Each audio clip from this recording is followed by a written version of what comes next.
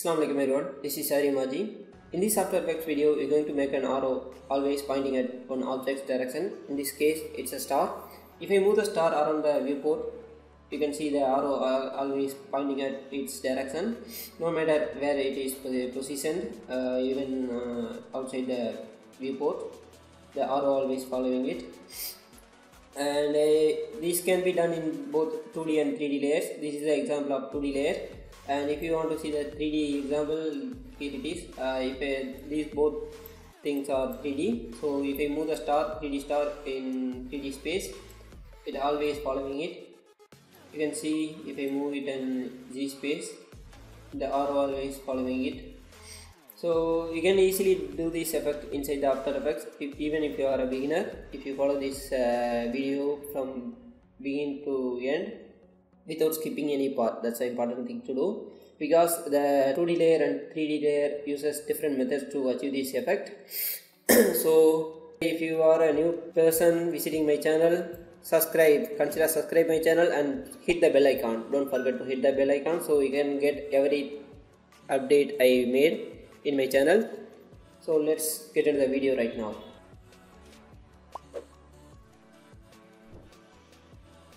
Alright, welcome back.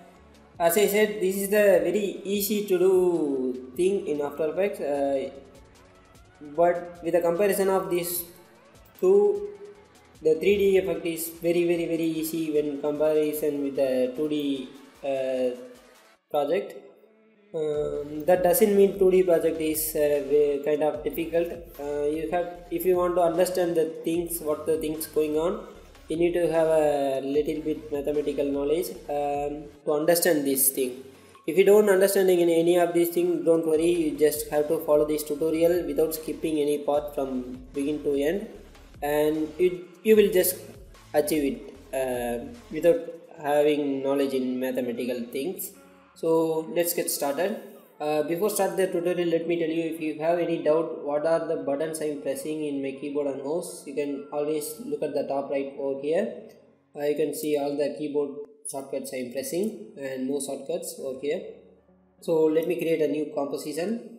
Let me name it lookAt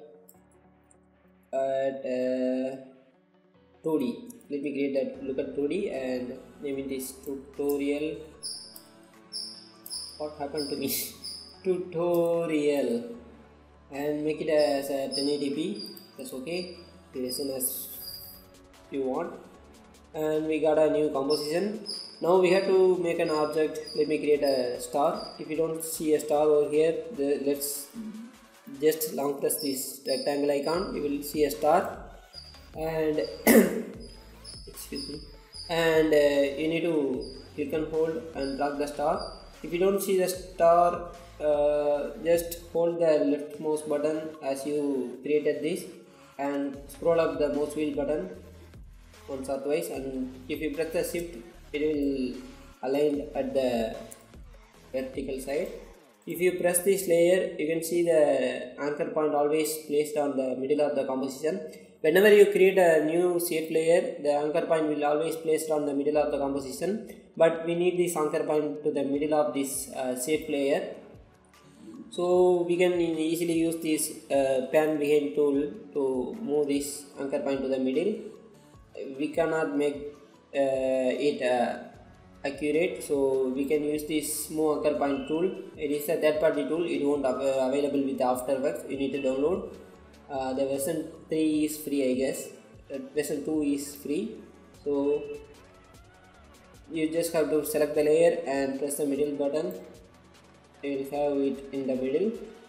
Even if you don't find the link to download this move anchor point tool, you just have to delete this shape layer and go here, edit and preferences. These are the additional tips. This is not included with the tutorial.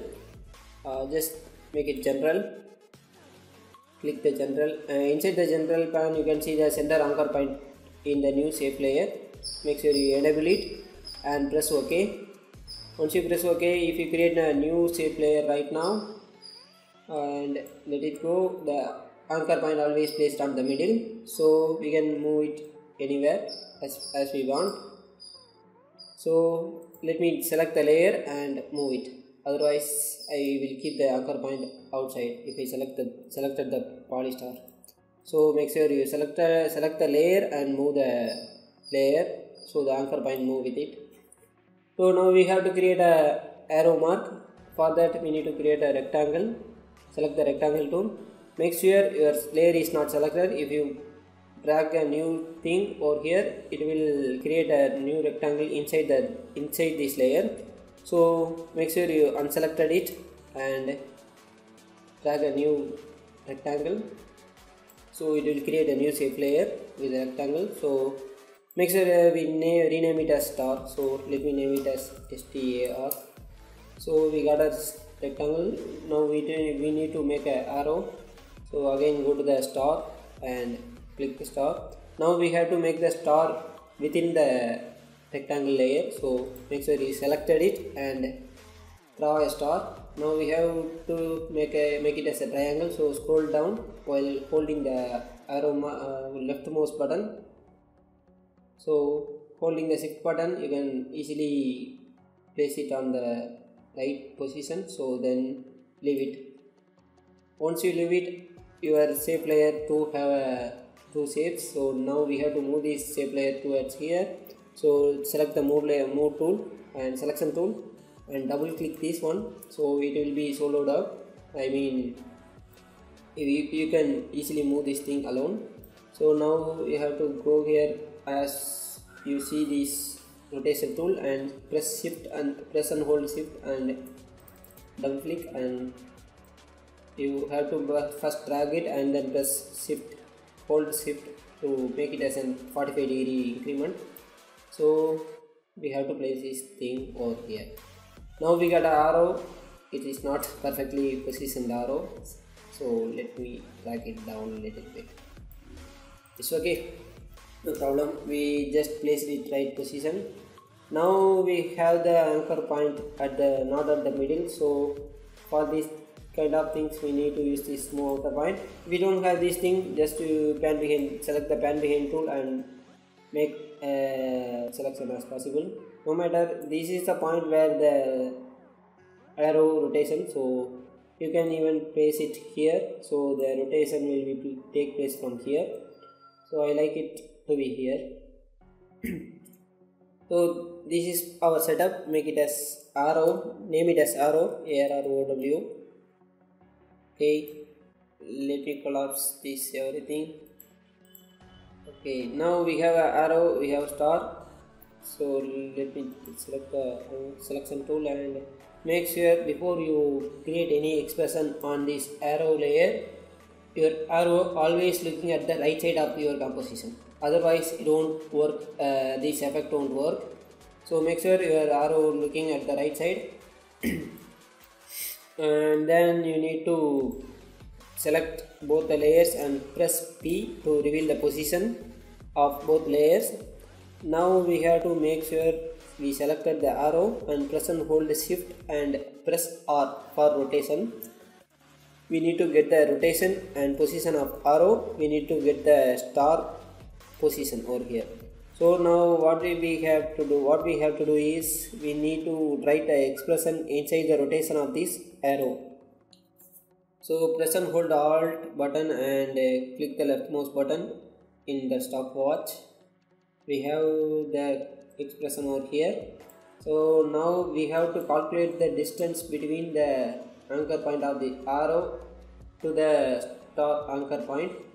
So x and y distance, we need to calculate the x distance and y distance between these two objects. So first calculate x distance equals, what we have to do is just drag this pick whip to the star layer. Okay, star x position, only x, you have to pick whip to the x position, not the position. You just need to drop it here. You will have the position open parenthesis 0 close brackets. Okay, then space minus, you have to pick whip to the x position of this arrow. Just leave it as it is. Then put a semicolon, and then we need to calculate the y distance. Y distance equals same as before. We have to equip to the y distance space minus, and then we need to put the x distance of the arrow itself. Then put semicolon. Now we have the distance, both the distance between the arrow anchor point to the star anchor point. So now we can calculate the radians between them. Radians is nothing but calculating the degree. Degree and radians are related by 2 pi. So these are the mathematical terminology. So don't worry if you don't know what is radians, what is degree. Just type radians or whatever you want. It's just a variable equals. We need to type math dot a tan 2. Within the brackets, you need to call y distance first. You need to type y distance first and then comma x distance. Make sure you type the y distance first or it will not work. You can keep space or you will leave the space, semicolon, and we have the radians value right now. Now we have to convert the radians to the degree. So type radians to degree. So we have the radians value. So just copy and paste it here. Once you press away, the arrow always looking at each direction. That's how you can do this effect in 2D. If you want to animate this star, go to the star position and click the alt button and click the stopwatch, wiggle, type wiggle, and open. This is the basic thing, 1,1000. Press enter. You can see the arrow always following it. This is how you can make this thing work.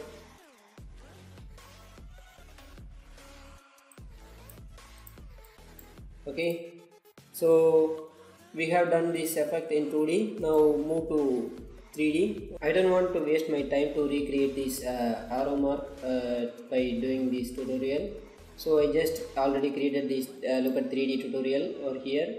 So I'm just going to show you how you can make it to follow this 3D star in 3D space in After Effects. So make sure you have a 3D layers. Let me show you by adding the camera. If I add the camera and if I rotate it, you can see this layer is 3D. I just pre-composed that bunch of 3D arrow marks.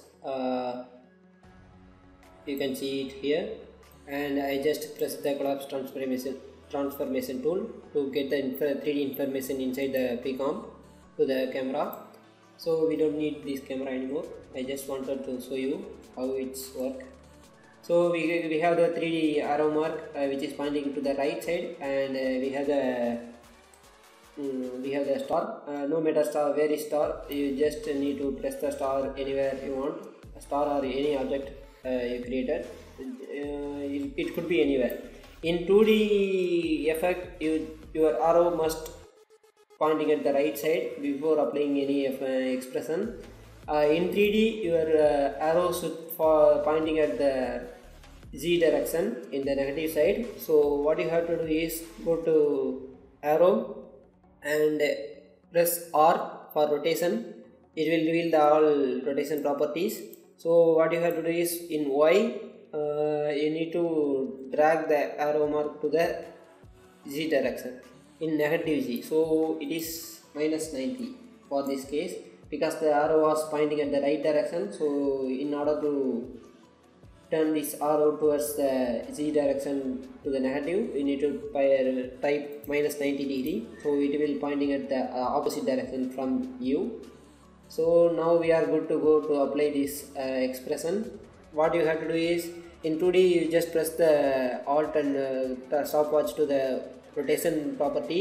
In this case you need to apply this expression to the orientation property.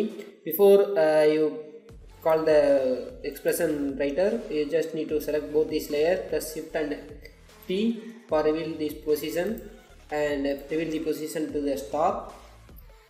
Press the star and press P. You will see the position and the rotation for this arrow mark. Now in arrow orientation, press and hold Alt and press this here. Now you have to just type LOOK capital A T at and open and close parentheses.